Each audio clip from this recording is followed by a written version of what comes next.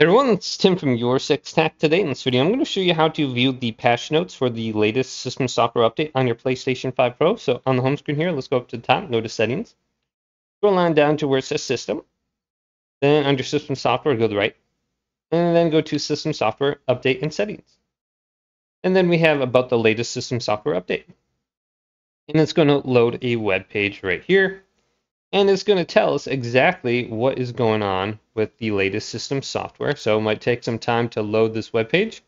I think I'm downloading something, that's why. But if we scroll on down, we can see the version 25.1.10.60.00.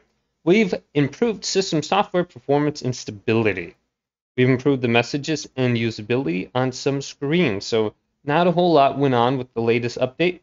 And this will probably just install in the background when you're playing. So you won't see a whole lot here. So just look through the screen and you can look at all the different updates. Like widgets can be added, removed, or resized.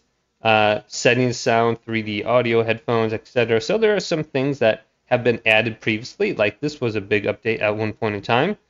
And this was 24.6.10.00.00.